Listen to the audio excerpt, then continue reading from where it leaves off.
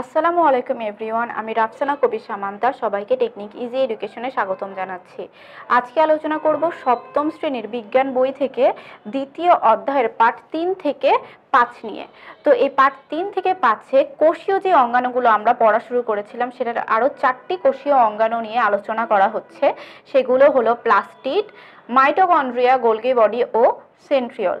প্রথমেই বলা হচ্ছে যে প্লাস্টিড কিন্তু উদ্ভিদ কোষের একটি অনন্য বৈশিষ্ট্য, কেননা এই প্লাস্টিডের কারণেই কিন্তু আমরা দেখতে পাই যে গাছের যে ফুলগুলো হয় সেগুলো কিন্তু অনেক বর্ণের হয়ে থাকে, সেই সঙ্গে গাছগুলো হচ্ছে পাতাগুলো সবুজ বর্ণের হয়, ফলমূল বিভিন্ন কালারের হয়। এইগুলো সব কিছুর কারণেই কিন্তু এই প্লাস্টিড। তো কি বললাম, এটা হচ্ছে উদ্ভিদ কোষের একটি অনন্য বৈশিষ্ট্য। প্রাণী কোষে প্লাস্টিডের কোনো ধরনের উপস্থিতি দেখা যায় না। তো এই যে প্লাস্টিড, এখানে বর্ণের অবস্থানের উপরে ভিত্তি করে, অর্থাৎ বর্ণ যুক্ত ও বর্ণহীন অর্থাৎ রঞ্জক পদার্থের অবস্থানের উপরে ভিত্তি করে এটাকে দুভাগে ভাগ করা যায়। একটা হচ্ছে ক্রোমোপ্লাস্টিড আর একটা হলো লিউকোপ্লাস্টিড। তো ক্রোমোপ্লাস্টিড যেটা সেটা হচ্ছে রঞ্জক পদার্থ অর্থাৎ রংযুক্ত, আর লিউকোপ্লাস্টিড যেটা সেটা হচ্ছে বর্ণবিহীন। তো ক্রোমোপ্লাস্টিডগুলো কোথায় কোথায় থাকে? ক্রোমোপ্লাস্টিডগুলো কিন্তু থাকে হচ্ছে গিয়ে ফুলে, তারপর হচ্ছে বিভিন্ন ফলমূলে ইত্যাদি জায়গায় আর কি ক্রোমোপ্লাস্টিডটা থাকে। আর লিউকোপ্লাস্টিড কোথায় থাকে? উদ্ভিদের যে সকল অংশে কোনো ধরনের বর্ণ নেই অর্থাৎ বর্ণহীন, সেই সকল স্থানে কিন্তু এই লিউকোপ্লাস্টিডের অবস্থান। যেমন হলো উদ্ভিদের মূল, সেখানে কিন্তু কোনো ধরনের রঞ্জক পদার্থের উপস্থিতি দেখা যায় না। তো যাই হোক, এই ক্রোমোপ্লাস্টিডকে আবার দুভাগে ভাগ করা যাচ্ছে। একটা হচ্ছে ক্লোরোপ্লাস্ট আর একটা হলো ক্রোমোপ্লাস্ট।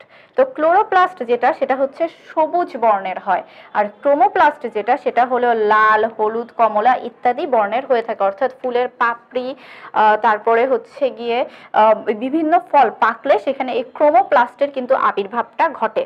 কিরকম হচ্ছে, যদি কোনো একটা ফল, আমরা জানি ফল যখন মাত্র হয় সেই সময় কিন্তু সবুজ রঙের থাকে, তারপরে আস্তে আস্তে সেটা কিন্তু বিভিন্ন রং ধারণ করে। তাহলে সেখানে কি হয়?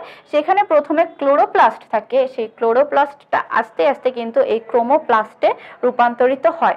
তো এই ক্লোরোপ্লাস্ট ও ক্রোমোপ্লাস্ট, এটা হচ্ছে ক্রোমোপ্লাস্টিডের দুটি ভাগ।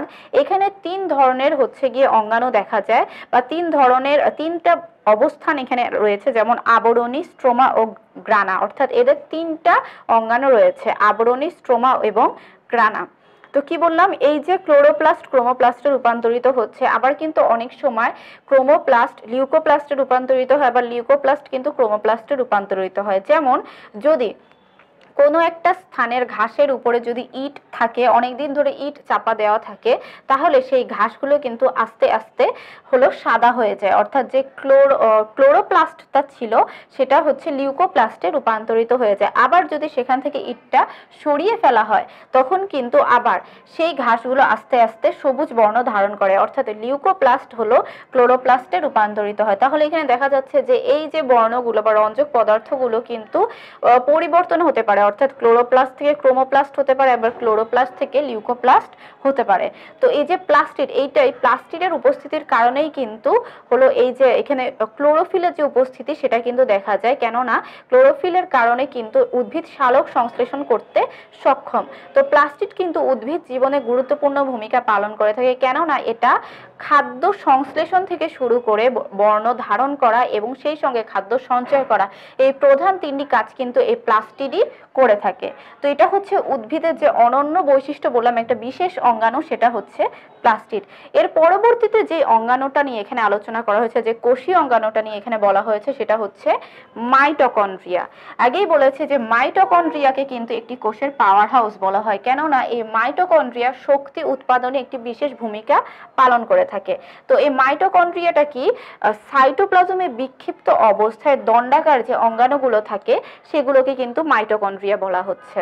তো এই মাইটোকন্ড্রিয়া হচ্ছে দ্বিস্তর বিশিষ্ট থাকে। দেখা যাচ্ছে এখানে অন্তঃপর্দা ও বহিঃপর্দা দুটি পর্দা দেখা যায়। এটি দ্বিস্তর বিশিষ্ট থাকে এবং এটার ভেতরে আঙুলের মতো কিছু অঙ্গাণু থাকে, যেগুলোকে বলা হয় ক্রিস্টি। অর্থাৎ মাইটোকন্ড্রিয়াকে যদি আমরা ভাগ করি, সেখানে দুটি ভাগ পাবো, একটা হচ্ছে পর্দা আর একটা হলো ক্রিস্টি। আর এই মাইটোকন্ড্রিয়ার কাজ কি? এটা হচ্ছে শক্তি উৎপাদনে সহায়তা করা। এটা ছিল হচ্ছে মাইটোকন্ড্রিয়া নিয়ে যে আলোচনাটা। এরপরে যে অঙ্গাণুটা আসে সেটা হচ্ছে গোলগি বডি। গোলগি বডি কি? এই গোলগি বডি হচ্ছে যে সাইটোপ্লাজমে অবস্থিত কিছু অঙ্গাণু, অর্থাৎ এরা কি করে, এদের কাজটা হচ্ছে হরমোন ও উৎসেচক হলো নিঃসরণ করা। এইটাই গোলগি বডির মেইন কাজ, হরমোন আর উৎসেচক অর্থাৎ এনজাইম এগুলোকে নিঃসরণ করা গোলগি বডির কাজ। আর সেন্ট্রিওল যেটা, এই সেন্ট্রিওলটা হলো প্রাণী কোষের একটি বৈশিষ্ট্য, কেননা এটা উদ্ভিদ কোষে থাকে না। এই সেন্ট্রিওলটা অনেক সময় দেখা যায় কি নিউক্লিয়াসের আশেপাশে দণ্ডাকার অর্থাৎ নলাকার কিছু অঙ্গাণু দেখা যায়, যেগুলোকে বলা হচ্ছে সেন্ট্রিওল। তো এই সেন্ট্রিওলের কাজ কি, এটা হলো যখন কোষ বিভাজন হয় প্রাণী কোষে, সে সময় অ্যাস্টার রশ্মি হচ্ছে নিশ্চিত করে, অর্থাৎ অ্যাস্টার ধারণ করার মাধ্যমে এই সেন্ট্রিওলটা কোষ বিভাজনে হচ্ছে সহায়ক ভূমিকা পালন করে। আর এটার অবস্থানটা হয় নিউক্লিয়াসের কাছাকাছি। তো এখানে কি দেখলাম, প্রথমে দেখলাম হচ্ছে প্লাস্টিড। এই প্লাস্টিডটা কি, প্লাস্টিড হলো উদ্ভিদের একটি অনন্য বৈশিষ্ট্য উদ্ভিদ কোষের, কেননা এই প্লাস্টিডের কারণে উদ্ভিদ আর কি সবুজ থেকে শুরু করে বিভিন্ন বর্ণের হয়ে থাকে। তো এই প্লাস্টিডের কি হচ্ছে, রঞ্জক পদার্থ ধারণ করার উপরে নির্ভর করে এই প্লাস্টিডকে দুভাগে ভাগ করা যাচ্ছে, ক্রোমোপ্লাস্টিড আর হলো লিউকোপ্লাস্টিড। ক্রোমোপ্লাস্টিড কোনটা, এটাতে হচ্ছে রঞ্জক পদার্থ ধারণ করবে, আর লিউকোপ্লাস্টিড যেটা, এটা হলো বর্ণহীন। তো লিউকোপ্লাস্টিডের অবস্থান কোথায়, লিউকোপ্লাস্টিডের অবস্থান হলো উদ্ভিদের বর্ণহীন যে সকল অঙ্গগুলো আছে সেখানে, যেমন উদ্ভিদের মূল। আর ক্রোমোপ্লাস্টিডকে আবার দুভাগে ভাগ করা যায় রঙের উপরে বেস করে, একটা হচ্ছে ক্লোরোপ্লাস্ট আর একটা হলো ক্রোমোপ্লাস্ট। ক্লোরোপ্লাস্ট যেটা, সেটা হচ্ছে গিয়ে সবুজ বর্ণ ধারণ করে, আর ক্রোমোপ্লাস্ট যেটা, সেটা হচ্ছে লাল, হলুদ, কমলা বর্ণ ধারণ করে। অনেক সময় টমেটো দেখা যায় কিন্তু প্রথমে কিন্তু সবুজ থাকে, অর্থাৎ সেখানে ক্লোরোপ্লাস্ট থাকে, এবং পরবর্তীতে সেই ক্লোরোপ্লাস্টটা আস্তে আস্তে ক্রোমোপ্লাস্টে রূপান্তরিত হয়, এই যে লাল বর্ণ ধারণ করে। তো সেখানে কিন্তু লাইকোপেন একটা রঞ্জক পদার্থ আছে, সেটা থাকে, বিধায় ওটা কিন্তু লাল হয়। তো এটা হচ্ছে গিয়ে ক্রোমোপ্লাস্টের বৈশিষ্ট্য। আর ক্রোমোপ্লাস্টগুলো কিন্তু ফুলের পাপড়ি থেকে শুরু করে যেসব জায়গায় অন্যান্য কালারগুলো রয়েছে, যেমন লাল, হলুদ, কমলা রঙগুলো রয়েছে, সেখানে অবস্থান করে থাকে। আর এদেরকে যদি বিশ্লেষণ করা, সেখানে 3 ধরনের অঙ্গাণু দেখা যায়, একটা হলো আবরণী, একটা হলো স্ট্রোমা, আর একটা হলো গ্রানা। তো এটা হচ্ছে প্লাস্টিডের হলো বিভিন্ন বৈশিষ্ট্য। এরপরে যেটা নিয়ে আলোচনা করা হলো সেটা হলো মাইটোকন্ড্রিয়া। মাইটোকন্ড্রিয়া হলো সাইটোপ্লাজমীয় অঙ্গাণুর মধ্যে অন্যতম। সাইটোপ্লাজম যে সকল অঙ্গাণুগুলোকে ধারণ করে সেগুলোকে কিন্তু সাইটোপ্লাজমীয় অঙ্গাণু বলা হয়। তো সাইটোপ্লাজমে বিক্ষিপ্ত অবস্থায় দণ্ডাকার যে সকল অঙ্গগুলো থাকে তাদেরকে মাইটোকন্ড্রিয়া বলা হচ্ছে। এই মাইটোকন্ড্রিয়া কোষের জন্য যে শক্তি উৎপাদন করে সেটার একটি অন্যতম অঙ্গাণু, এজন্য এটাকে কিন্তু পাওয়ার হাউস বলা হয়ে থাকে, এটা শক্তি উৎপাদনে সহায়ক। এটাকে দুটি স্তর রয়েছে এটার, একটা হচ্ছে অন্তঃপর্দা আর একটা হলো বহিঃপর্দা, অর্থাৎ দুই স্তর বিশিষ্ট আবরণ দ্বারা এটি আবৃত। এটার ভেতরে আঙুলের মতো কিছু ভাঁজ ভাঁজ রয়েছে, এগুলোকে বলা হচ্ছে ক্রিস্টিপ। এর পরবর্তীতে আলোচনা করা হচ্ছে গোলগি বডি ও সেন্ট্রিওল নিয়ে। গোলগি বডি কি, গোলগি বডি হচ্ছে সাইটোপ্লাজমে অবস্থিত একটি বিশেষ অঙ্গাণু। এটার কাজ হচ্ছে বিভিন্ন ধরনের হরমোন ও উৎসেচক বা এনজাইমকে নিঃসরণ করা।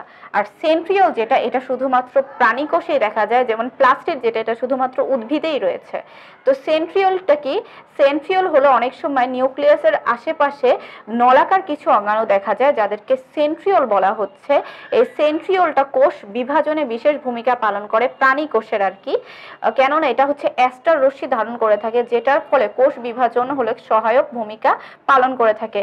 যদি প্রাণী কোষে সেন্ট্রিওল না থাকতো তাহলে কিন্তু কোষ বিভাজনটা হতো না। প্রাণী কোষের সেন্ট্রিওলটা আছে বিধায় কিন্তু এটি কোষ বিভাজনে সহায়ক ভূমিকা পালন করছে। তো এখন আমরা দেখব হচ্ছে নিউক্লিয়াস। তো নিউক্লিয়াসে মোটামুটি 4টা অংশ আছে।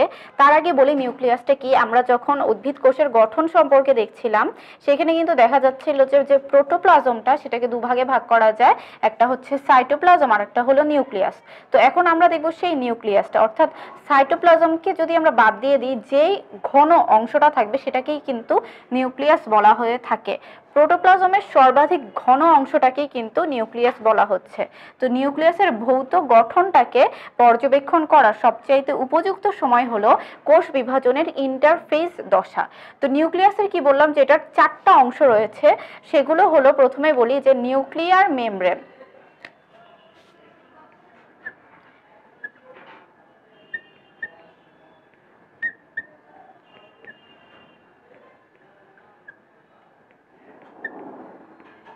নিউক্লিয়ার মেমব্রেন, এরপরে হচ্ছে নিউক্লিওলাস,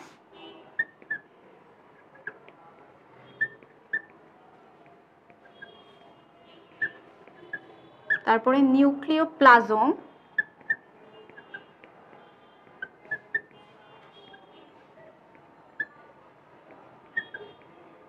আর হলো ক্রোমাটিন তন্তু।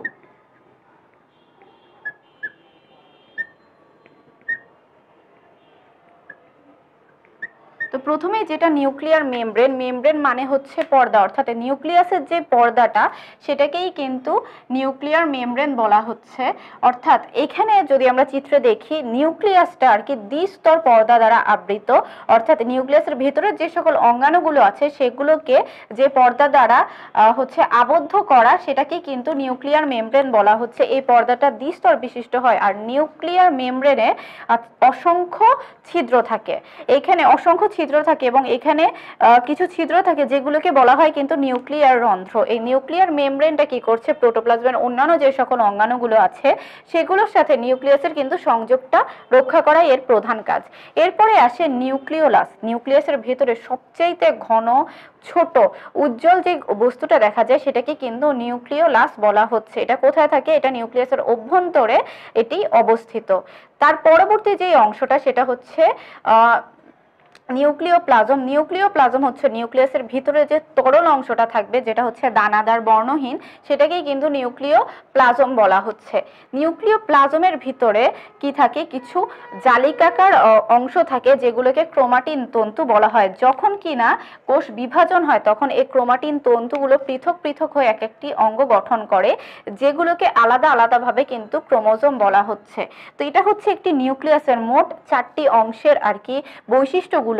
আর এই নিউক্লিয়াস কিন্তু একটি কোষের সব ধরনের জৈবিক কাজগুলো কিন্তু নিয়ন্ত্রণ করে থাকে। এজন্য নিউক্লিয়াস একটি কোষের কিন্তু অনেক গুরুত্বপূর্ণ একটি অংশ। যদি কিনা এই নিউক্লিয়াসের গঠন সঠিক না থাকে, অর্থাৎ এই যে 4টি অংশ আছে সেটার মধ্যে কোনোটি যদি অনুপস্থিত থাকে তখন সেটাকে কিন্তু অপ্রকৃত কোষ বলা হয়ে থাকে।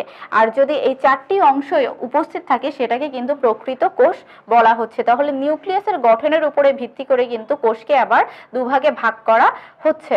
তো কি দেখলাম, একটি নিউক্লিয়াসের 4টি অংশ থাকে, নিউক্লিয়ার মেমব্রেন অর্থাৎ যেটা হচ্ছে নিউক্লিয়ার পর্দা, যেটা নিউক্লিয়াসের ভিতরে যে সকল অঙ্গাণু আছে সেগুলোকে ধারণ করে। এরপরে নিউক্লিওলাস অর্থাৎ নিউক্লিয়াসের ভিতরে সবচেয়ে ঘন, উজ্জ্বল যে অংশটা সেটাকে নিউক্লিওলাস বলা হচ্ছে। তারপরে থাকে নিউক্লিওপ্লাজম অর্থাৎ নিউক্লিয়াসের ভিতরে যে তরল অংশটা থাকবে সেটাকে আমরা বলবো নিউক্লিওপ্লাজম।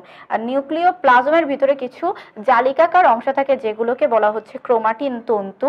কোষ বিভাজনের সময় এরা পৃথক পৃথক হয়ে কতগুলো অংশ গঠন করে, যাদের প্রত্যেকটিকেই কিন্তু ক্রোমোজোম বলা হচ্ছে। তো এটা হচ্ছে একটি নিউক্লিয়াসের সম্পূর্ণ গঠন নিয়ে আলোচনা।